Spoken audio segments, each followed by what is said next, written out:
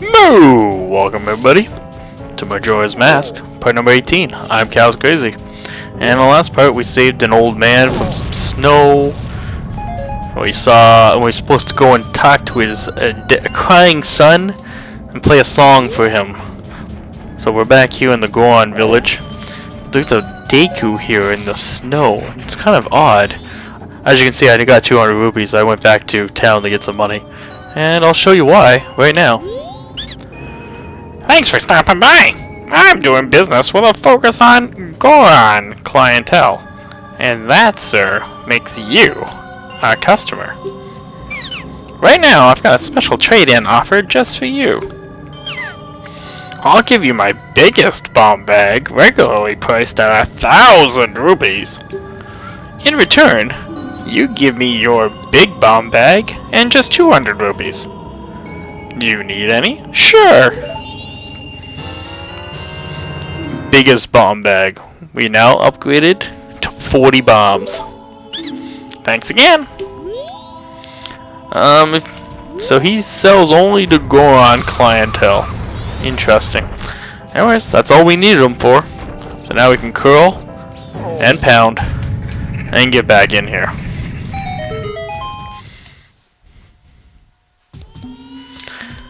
Goron Shiny Diny.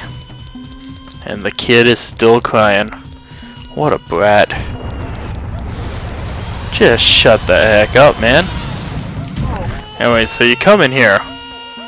And we can play the song, which I've already forgotten. Surprised? No. Lullaby intro. A, right, left.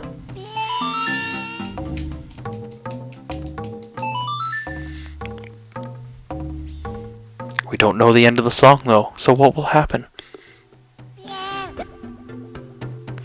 That song! That's the song Daddy always plays for me before I go to sleep. I'll sing the next part.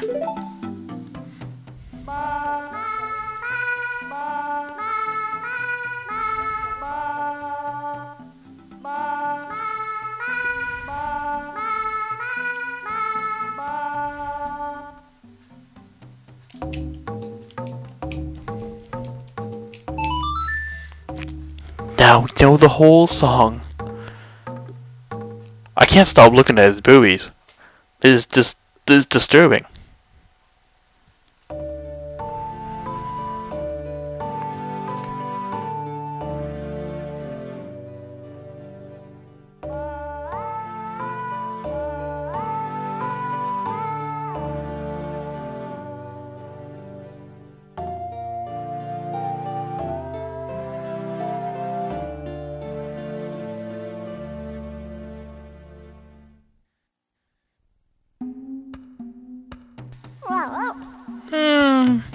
It's just like Daddy's right beside me. I don't know, that guy looks way too old to be a father. Zzz. The Goron Lullaby intro became the Goron Lullaby. This lullaby blankets listeners in calm while making eyelids grow heavy. It just didn't work on the kid. Apparently made all the Gorons go to sleep. So whenever you play that song, Gorons will fall asleep. And there are some Deku sticks here and some fire. And we'll show you why right now.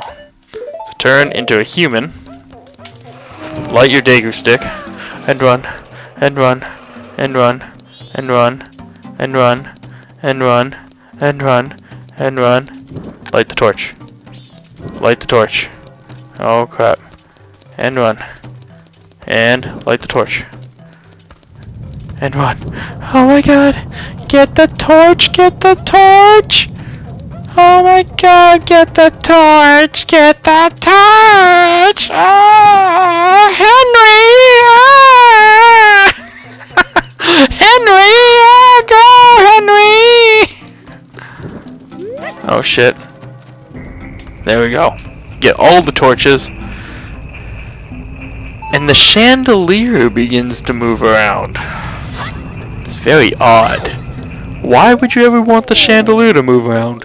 Thank heavens! Was the elder son crying because he was hungry? There's nothing we can do. It's gotten so cold in the mountains. We can't seem to get our hands on any of our food. At this rate, everyone will go hungry and die. But I have an emergency supply of food hidden away, so I'll be fine. He's hidden some food somewhere. Maybe we can steal it.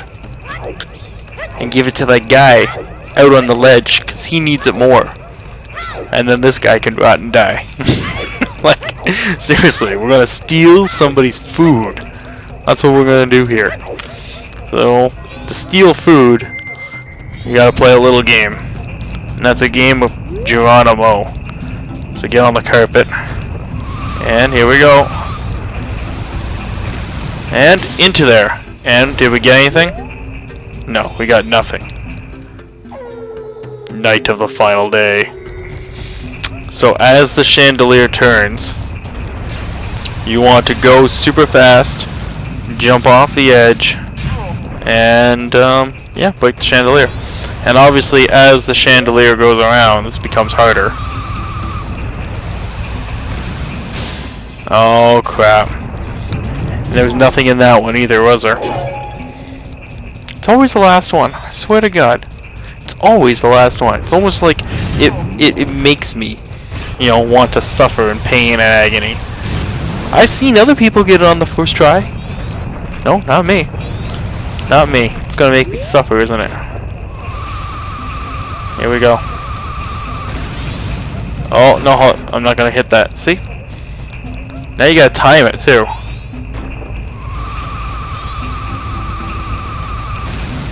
Come on. Did I get that? Oh, I missed that! Are you kidding me? Are you kidding me? Why would I miss that? That's no good. I didn't request this. I didn't request any of this. Like, why would I want this? Doesn't make sense. Okay, here we go. Come on. I'm gonna get this one right here.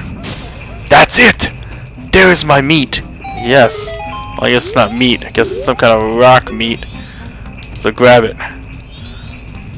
We got the food. Get the food. Gotta get the food. Some kind of rock on a stick. Oh yeah. I got my rock on a stick, I'll tell you that right now. So anyways, we're gonna carry this all the way back to the mountain village. We can't turn into a ball. We can't attack. Well, hold on. It says we can punch with this thing in our hand. But wouldn't we lose it? I don't see how. I don't want to try pushing the punch button, but it says we can defend ourselves. What happens here? Yeah, see? You throw it away. You don't want that.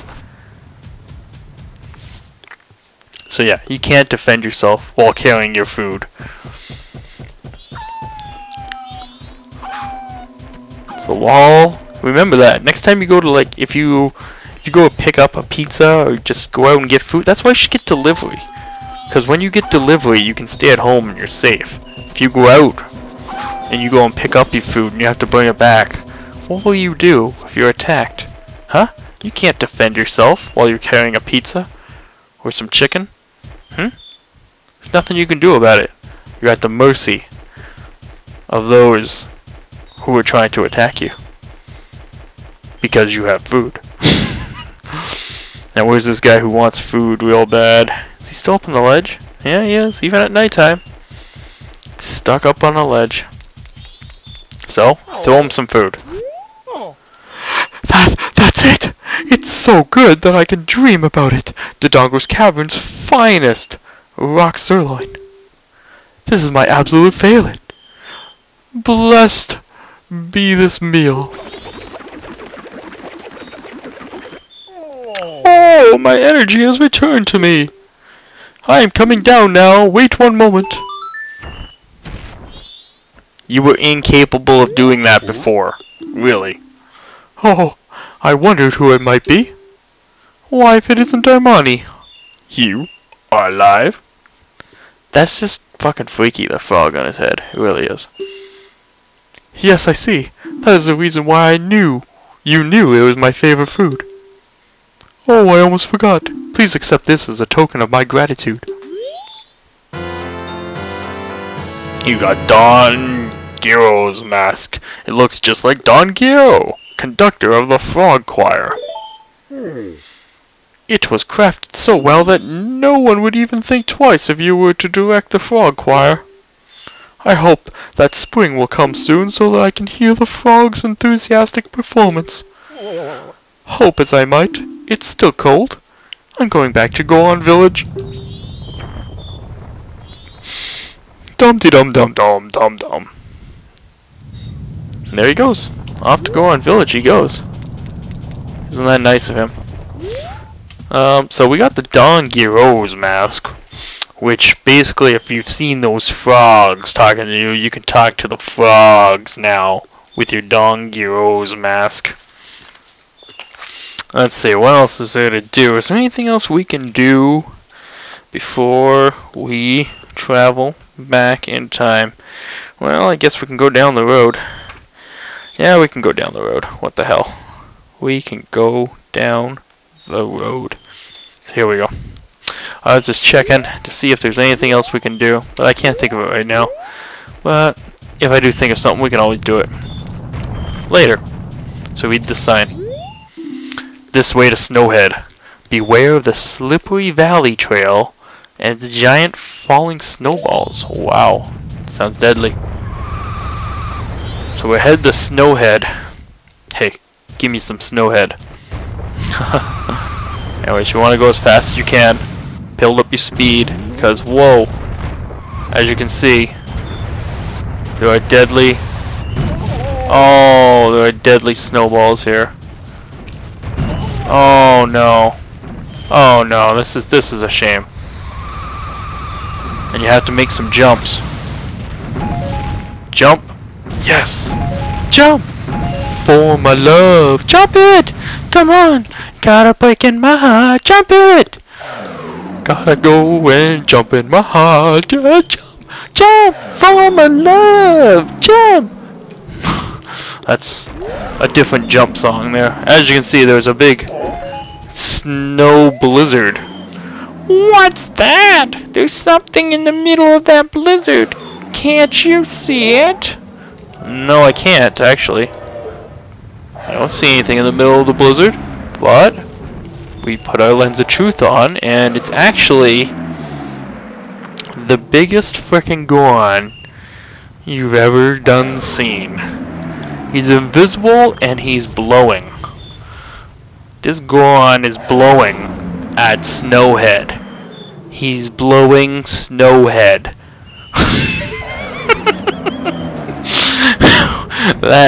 The biggest Goron is blowing Snowhead. So what do you gotta do? Well, we saw all the other Gorons fall asleep. Why wouldn't this one? Whoops. So play your lullaby.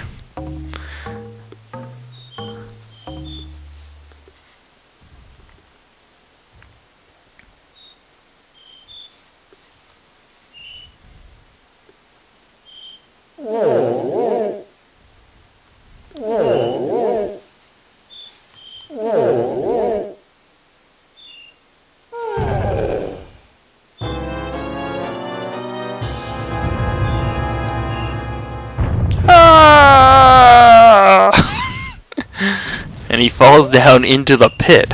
Like, seriously? He fell down there? Like, he fell down there? Seriously? That's a long way, man. That's gotta hurt.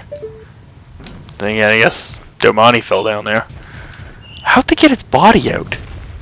It's kinda weird. Anyways, turn back into a human. And smack you owl. Smack that owl's ass! Smack it! And boom, shakalaka. When the walls fell, we get another checkpoint, so we can travel by warp power here. Ooh, fairy time. Give me full life. And that is our next temple. Temple number 2. But we will have to tackle that in a future episode. I think I'm going to do something else just before I go into the temple. I have some other plans because we're going to turn back time and stuff like that. So, yeah, we'll do that in a future episode. It's coming up soon, though. But until then, everybody, I've been Cal's Crazy. Please subscribe. Please leave a comment below. And, of course, moo!